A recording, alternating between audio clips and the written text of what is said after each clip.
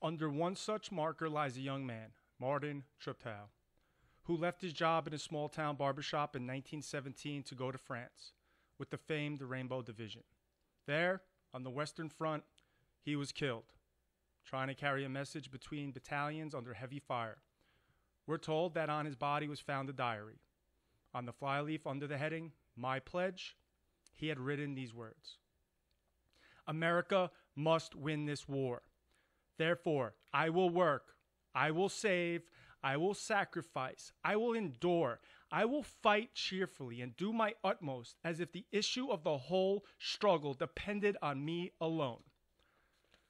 We must realize that no arsenal or no weapon in the arsenals of the world is so formidable as the will and the moral courage of free men and women. It is a weapon our adversaries in today's world do not have. It is a weapon that we as Americans do have. The crisis we are facing today does not require of us the kind of sacrifice that Martin Treptow and so many thousands of others were called upon to make. It does require, however, our best effort and our willingness to believe in ourselves and to believe in our capacity to perform great deeds, to believe that together, with God's help, we can and will resolve the problems which now confront us. And after all, why shouldn't we believe that? We are Americans. Let those words sink in as 30 years later, Ronald Reagan's message is as relevant today than it ever has been. With the coronavirus pandemic raging on, we need these types of messages to be out there and to hit home with people.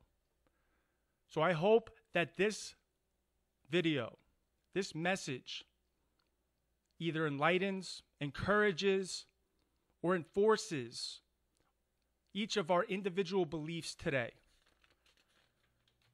So I hope it enlightens those who are sitting there still dismissing this as a real disease or not a big deal or just the flu.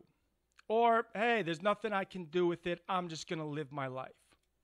We all can do something. And not only can we do it, but at this point, we must do it. So to those people with that thought process, I urge you to change today. If not for yourself, for your family, for humanity, it is that important at this point. I hope that this message can encourage those of us who have come around to the idea that this is a serious problem. So if a month ago you thought, hey, not a big deal, and as the facts and the numbers and the doctors and the experts started to weigh in and reveal the situation at hand, you changed your mind, I want to encourage you that you have done the right thing and to continue to do the right thing. And that we all need to unify and do our part. I also hope this message enforces the beliefs that they are doing the right thing and their work is that of something otherworldly at this point. And I'm talking about those who are on the front lines. The doctors, the nurses, the cops, the emergency crews, the truckers, the grocery store workers, the private companies chipping in, the citizens sewing masks, dropping off supplies, doing what they can in their capacity to help, donating money, the military pulling up the ships to be hospitals, for always protecting us, not just from, obviously, the coronavirus, but in general, and sacrificing their lives on a daily basis. So I hope this message enforces to all of you that what you are doing for us is what has built America, and to keep going. And we all, not as Republicans, not as Democrats, not as black, not as white, not as Chinese, all of us as Americans, free will Americans, will support them and lift those people up when they need it. That is the least we all can do. The bottom line, this is now a war. It's not a clear enemy. It's not a person. It's not a country. But this is a war. We have a fight on our hands. So it is either going to take us out or we are going to defeat it. And if we all do what we can and unify as one nation under God, we will for sure lose some battles. We will lose people. There will be damage done, as no war spares every soul. But we will win the war and move America forward, because no enemy can withstand the power of Americans when we, the people, unify. For those of you who are scared, panicked, broken spiritually, financially, feeling defeated and hopeless right now, I and we need you. It is hard for everyone, some much harder than others. But we all need you to not give up. You are as important in this as anyone else. We all play a role in defeating this, and you need to know that your role is important. So maybe you're not a doctor. Maybe you just got laid off and had no money to begin with to spare to donate to the cause. Maybe you don't know how to sew a mask. Maybe you don't have a car to drop off supplies. Maybe you are paralyzed by fear and depression right now, and you literally feel that as much as you want to, you can't help. We need you to know you can and have to help. So whatever it is you can do, whatever you can think of to help, start today. Start right now. Whether it's as simple as calling a friend and checking in on them. Whether it's as simple as not complaining, not bringing negativity out into the world. If it's just simply following the rules and staying inside and doing nothing else. Whatever you can do, I promise you, the momentum of service will empower you. And it will give you the ability to start fighting back and regaining hope and shifting the tides in all of our favor against COVID-19. We all need something to believe in. And we all need to start believing in the same thing. So whatever your views were a month ago, 2 days ago, 2 weeks ago, whatever political party you align with, doesn't matter anymore. Now it's about us. And if we can unify and truly get on the same page, I don't care what the obstacle is. There is no defeating us at that point. And we need to understand that. So if you're sitting there and you do not believe in the government, in the world, or anything else for that matter, I ask you, all of you, as Americans, as family at this point, we're all connected now, to at least begin to believe in the power of hope and united action. If you do not believe me, I will end this paraphrasing a speech given by U.S. Navy Admiral William McRaven. He gave this speech years ago, And basically, it was about the power we have as individuals to unify people, give people hope, and what that can do to change the world, starting with just one person. He gave this address at a college commencement speech, University of Texas. And that is a time of happiness. Kids graduated. They're about to get into the real world. They've accomplished what they've worked so hard for up to that point. And the admiral still felt the need and the importance of this concept and message. So during these times, these horrible times that we are in, consider this a blessing and a blueprint of what we all need to do and believe. So I'm going to paraphrase this as best as I can remember it.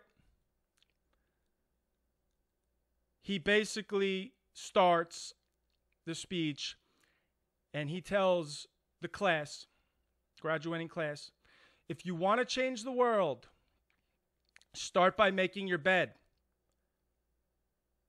Sounds silly, sounds simple. But the point is, you want to accomplish the first task of the day. And that will give you some pride. It will encourage you then to continue to do and look for things to accomplish. And it will also give you the idea that no matter how bad your day is, when you get home, your bed is still made. And that is better than coming home to an unmade bed. And when you get in that bed and it's made and it's comfortable, it will give you some hope that maybe tomorrow will be better. And the little things matter. So what I was mentioning before about whatever stage you're at in this fight, we're all in the fight now. Even if it's the smallest thing, even if you personally don't think it is making a difference, it is. And you need to believe that. And for every little thing that you do and she does and he does will add up and start to stack and compound, and that is what will win. We can't beat this by ourselves. We all need to be together. Then he goes into a story about basically Navy SEAL training and the program that they put the SEALs through in order to graduate and become a Navy SEAL. If you're familiar with SEALs and ever watched any movies or documentaries about it, you've probably heard of this and how rigorous and tough it is, not only physically but mentally. And the idea of the program is they want to weed out the weak. They want to get rid of the people who they can't count on. So one of the things they have them do is a swim. You know, Navy SEALs, land, sea, everything. They need to be equipped in all facets. And they have to swim through waters that are known to be shark infested. So the day before the swim, they brief all the students on the different species of sharks, giving them awareness that, yes, there are sharks in the water. They then, ensure that nobody's ever been killed by a shark doing this swim. Doesn't mean they're not out there, but nobody's ever been killed. But they are out there. So if you see a shark and he's coming at you, don't swim away. Stand in place, swim in place. Muster all your strength. And when it gets close to you, you punch it as hard as you can in the nose. It will swim away. And you will survive. The point of that is not to scare the cadets that they're sharks or give them some otherworldly information on how to defeat a shark. It's the idea that there are a lot of sharks out there in the world. Whether you've encountered them at this point or not, you will eventually. And right now, with this disease, we got a big shark that's coming after all of us. So the point is, we can't run and duck our heads in the sand and hope that basically it just goes away, tomorrow. We need to do something. We need to fight. Because if you swim away from a shark, guess what? It's going to get you. If you stand there and fight it and do what you can do, you got a chance. And hell, any of us would take a chance over sure defeat any day of the week. So let's give ourselves right now a chance. Stay inside. Stay away from people. Sanitize. Wash your groceries when they come from Peapod. Encourage people. Check up on people. Save the negativity for later. Keep the message of hope and prosperity and moving forward alive. Don't fight that. Don't be afraid of the sharks. Then one of his next stories, he talks about one of the boat crews.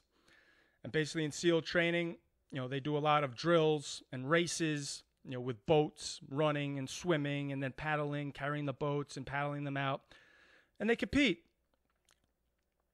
And there's different boat crews and their teams. And those teams stay together. So when he was there, he was part of one team that would be considered, in today's standards, alpha males. They were big, muscular, strong. They looked the part. They were loud. They were aggressive. They were intimidating. They were the guys, when you looked at them, you said, that looks like a Navy SEAL. That was one team, the team he was a part of. Then they had another team that was a little unusual. They were a bunch of small guys. Kind of a ragtag bunch. They were from all over the place. 2 kids, he said, were from the Midwest. 1 kid was Greek. Another kid was Mexican. Point is, they were all from different creeds. And they were all kind of the underdogs. And in situations where you have groups together for long periods, whether that's a sports team, a SEALs, class, people joke around. People comment. Whether it's right or wrong, it happens. So his group would always rag on the small guys about how small they were. And one of the things they all ragged on was before every swim, the little guys, the mini boat crew they called them, would put these small flippers on their feet. And they would get made fun of for it. Why are you bothering doing that? Waste of time. What he soon found out was a very important lesson in his life, as he says. Because that mini boat crew, they dominated. They won every race.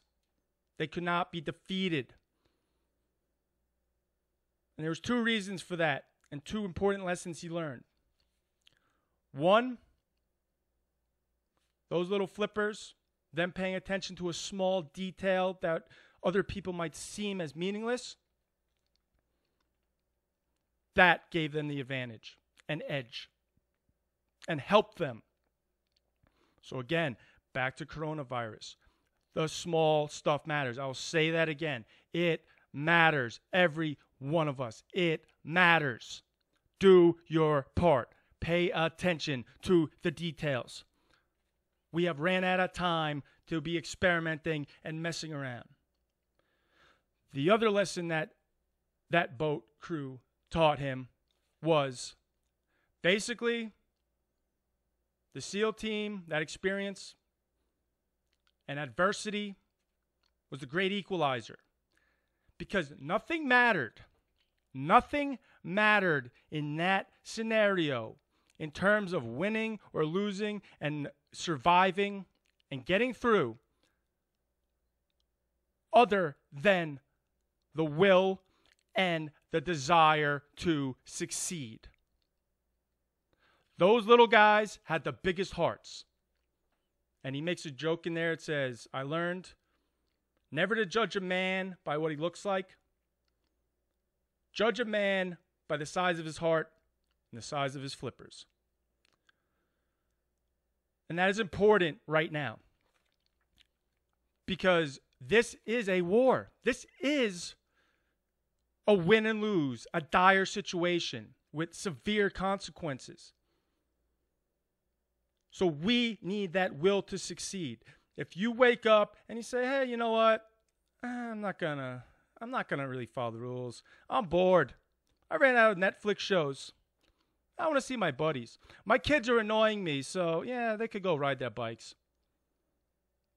Oh, I'm going to trust my teenager. They said they want to take the car and go get a milkshake. I'm going to trust them that they're not picking up 5 of their friends who they haven't seen. We cannot allow that to happen.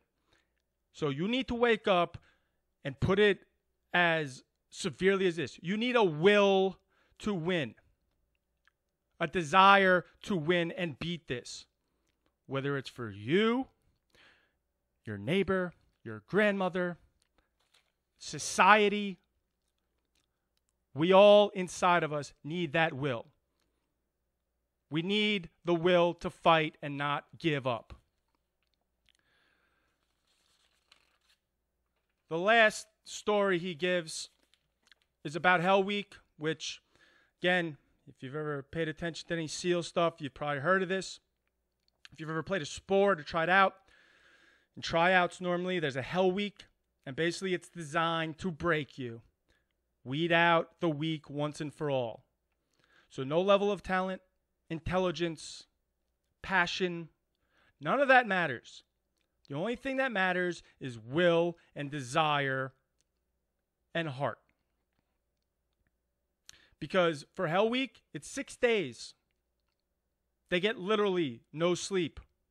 They are physically and mentally harassed by the instructors, whose job is to make these guys quit and tap. Because just like in the coronavirus situation, there's dire consequences if people slip up and slack. The Navy SEALs, the military, your team is what you rely on to keep you alive. You have to trust those individuals. So if the kitchen gets hot and you can't handle it, they need to know now. So it might seem harsh, especially in this PC world and, everybody's a winner world. There, only the strongest survive. And that needs to be the case. So he gives a story about one particular day that they do in Hell Week for every class.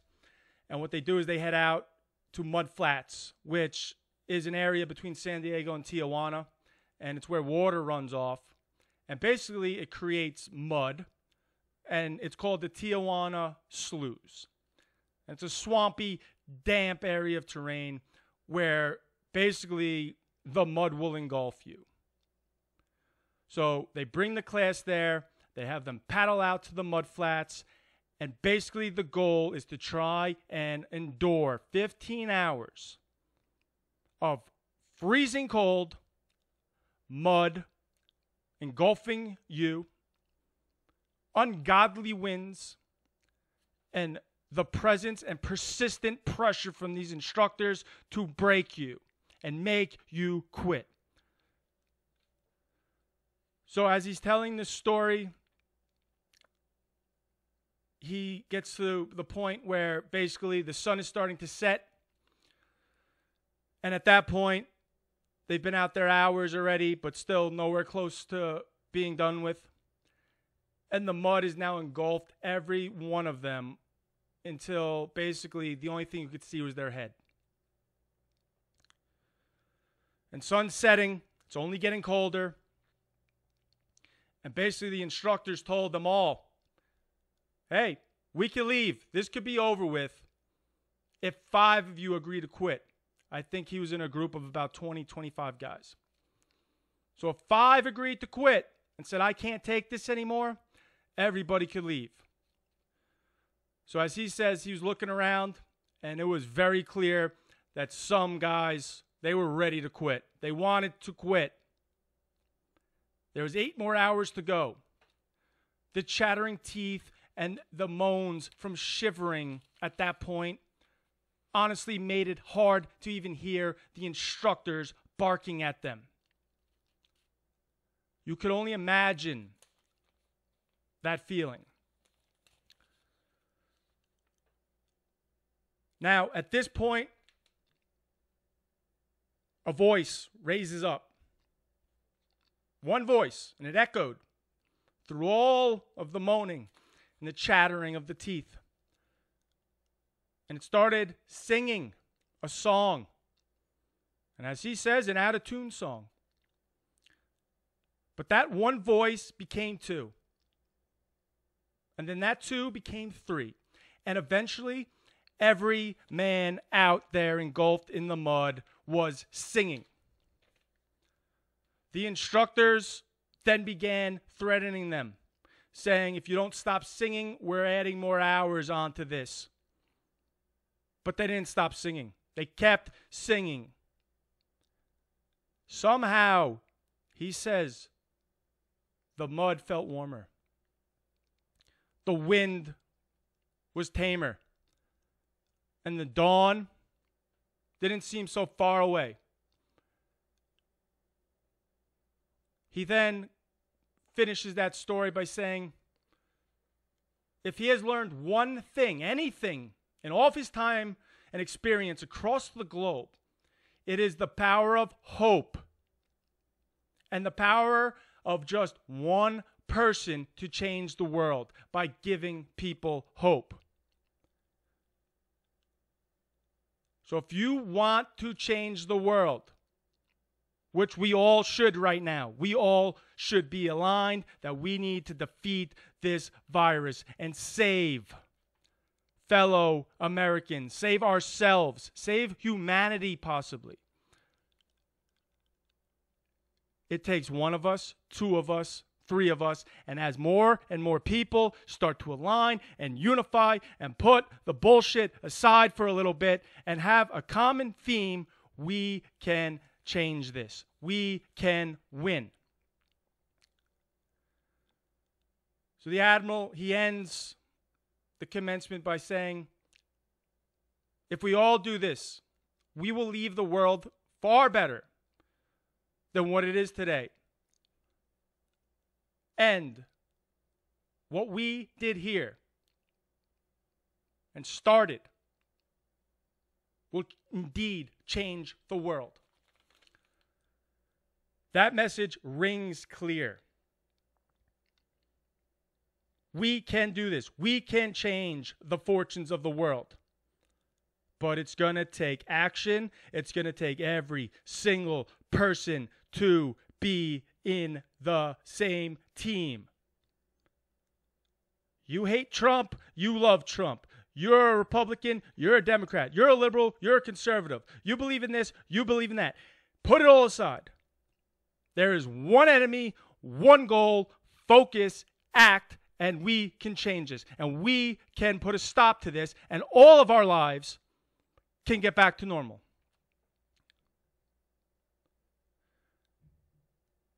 If you are out there and you are struggling, ask for help. If someone asks you for help, help them. If you see somebody struggling and they're too proud to ask for help, help them. Don't judge people. Help them. That business owner who's scared to shut his business down and he still wants to go in, Some of them, maybe they're just greedy. But a lot of them, I can promise you, they're worried about their futures. They're worried about their families. Don't judge them. Help them. Help them realize. And nobody has ever influenced or helped anybody with negativity. Because the second that negativity comes in and pointing fingers and blaming him or her or this or that, that is when the message is no longer important. And that person who you're trying to get through to will shut you off. That's not the way to go about it. The way to go about it is to help. You do that, I promise you more people will listen. And at this point, we need far more people listening who haven't paid attention yet.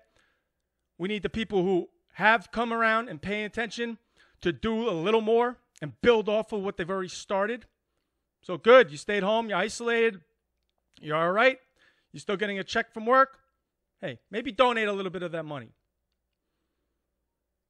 Maybe take some of the toilet paper in your house and drop it off to your neighbor who you know is a cop who's working 12 hours a day and he can't basically have time because he needs to sleep a couple hours before he goes back to work to go shopping for himself. Do those things. Build off of that. And again, the people who are on the front lines, the true heroes in this, and at the end of the day, we're going to lose some of them. And like any war, soldiers are lost. And those people are the soldiers right now. We need to support them the most. Whatever we can do. And again, doctors, nurses, that's, the main thing. But there's a lot of other people who are essential right now. Grocery store workers who are stocking the shelves, working all night long to make sure the toilet paper's back on the shelves because some guy bought 7,000 rolls to sell it on eBay.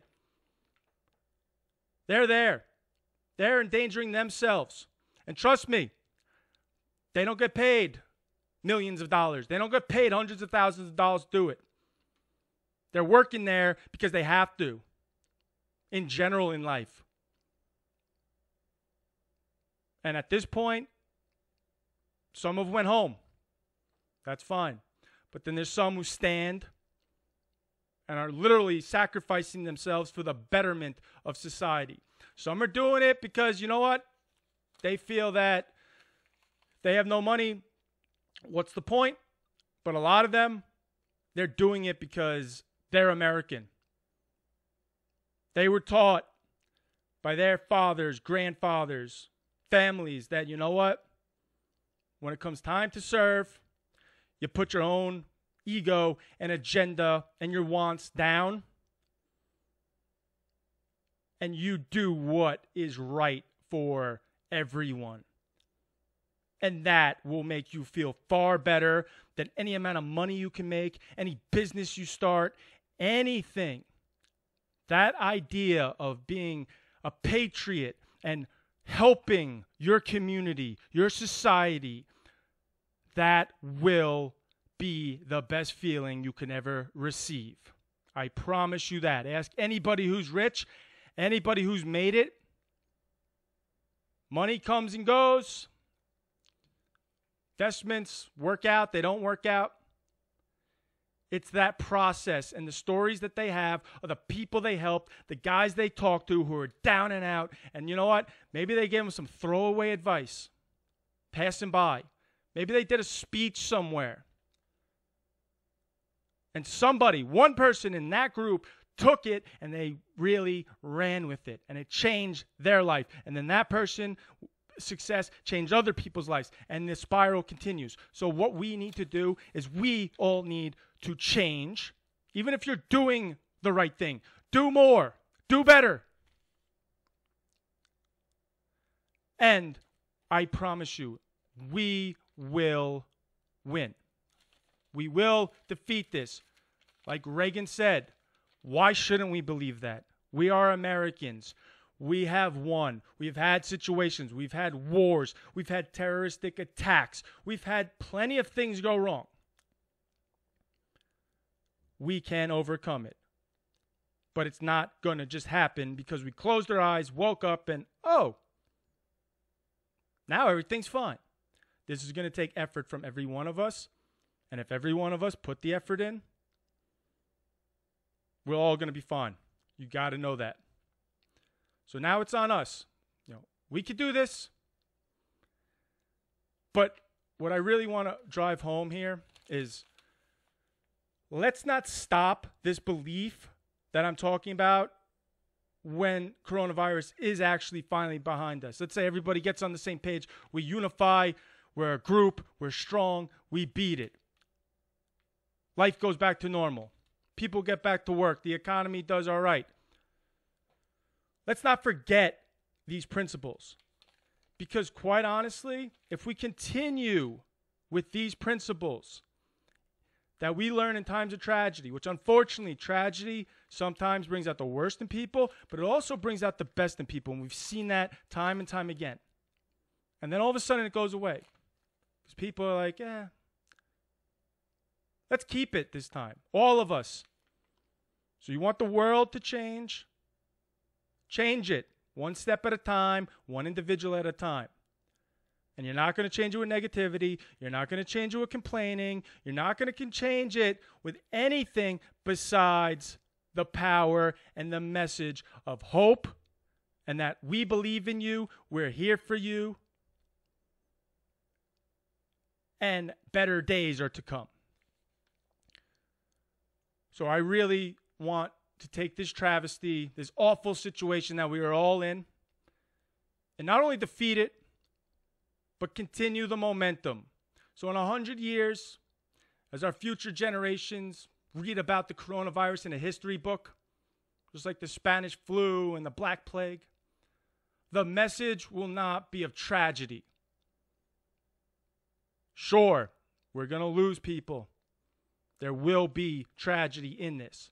But the overall message, at the end of the day,